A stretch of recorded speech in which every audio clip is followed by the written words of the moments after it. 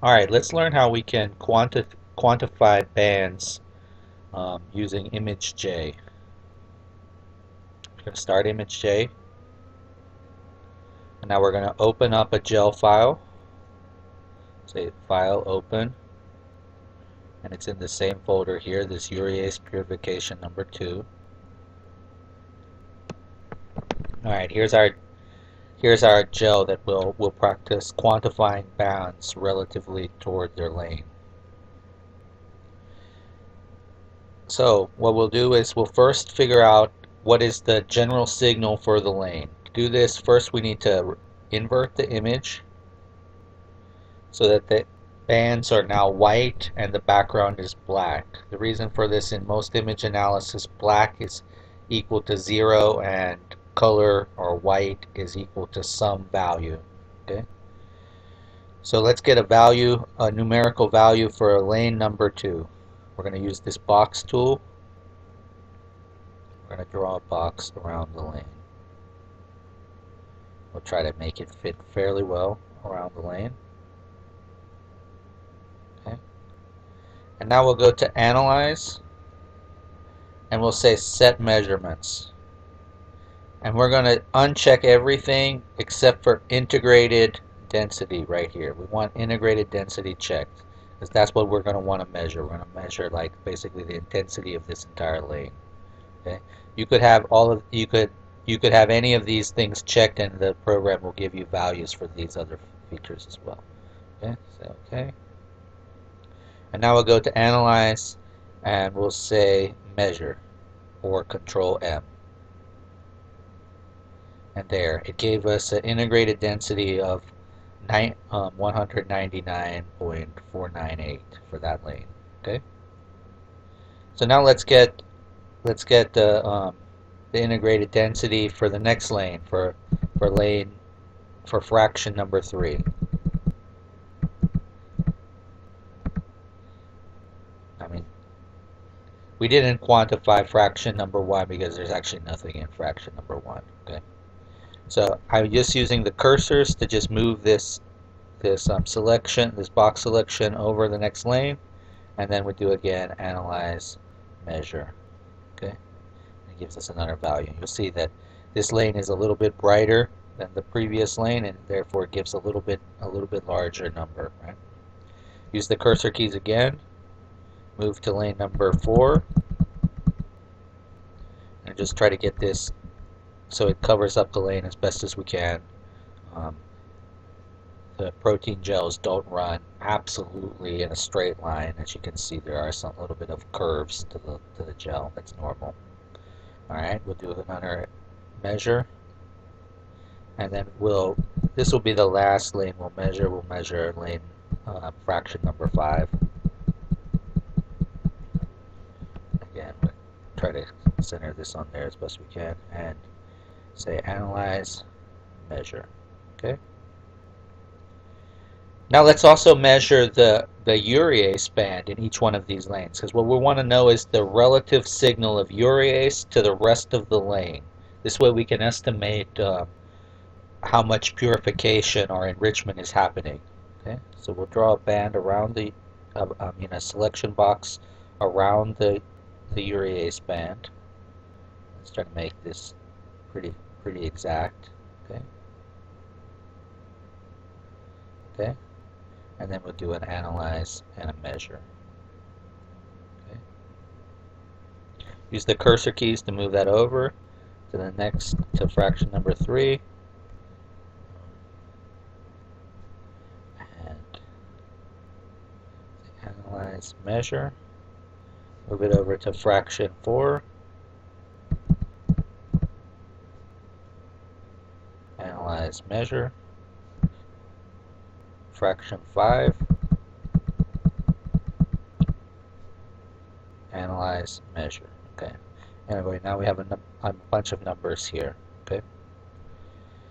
If you make a mistake and you accidentally got something that you didn't want, so let's say here I'm gonna move this selection box to another place. Like, what if I accidentally measured that and I didn't want that?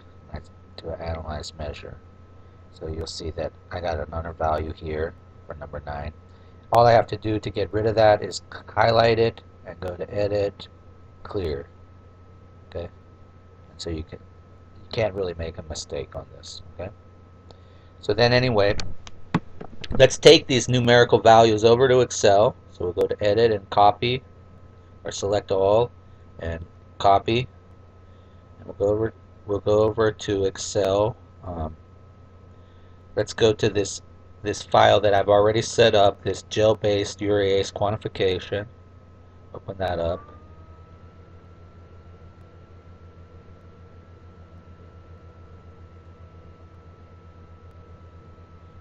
Okay, it's taking a moment to load up. Oh, there we go. Alright, and we just paste these values in here. Okay. Now you remember the first 4 measurements were for the lanes of fraction 2 through 5. So let's go ahead and copy that over into a labeled columns and rows format.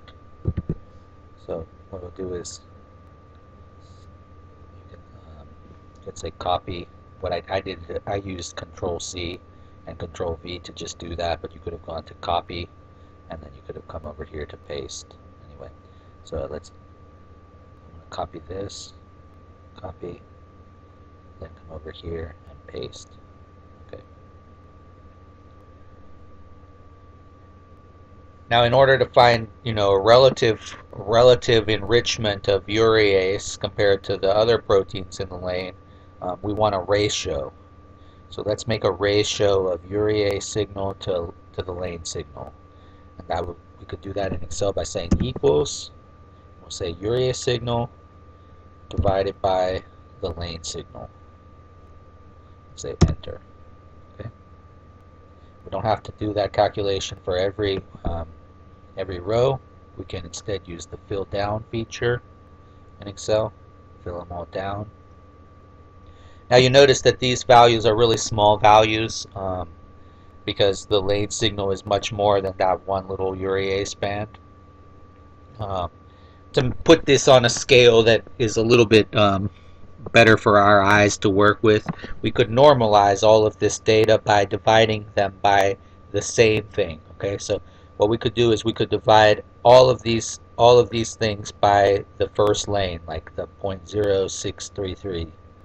So let's do that. Equals that cell divided by that cell, and we'll make that absolute, this last thing absolute, so we'll press F4 and we'll get a $ before the column and the row. You can also just manually type in those $signs. That means that this will always this reference will always point to this cell. Okay. Enter. You'll see what I mean when we do this here. Now let's do a fill down. Fill down. Okay.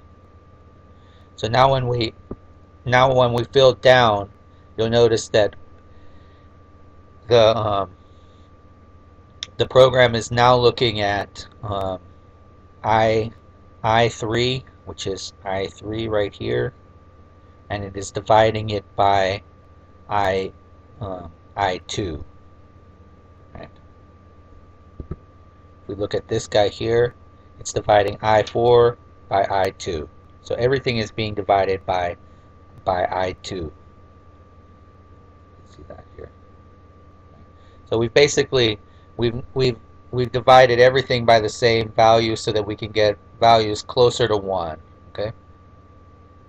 So we can, just by looking at this roughly, we can see that that fraction 2 has just the slightest bit more urease per lane than fraction 1. It has about 1.3% more. And we can also see that fraction 5 has nearly 40% less urease per lane than fraction 2. Okay. So now you get an idea of how we can turn gel images um, into numerical data that we can work with and do math on.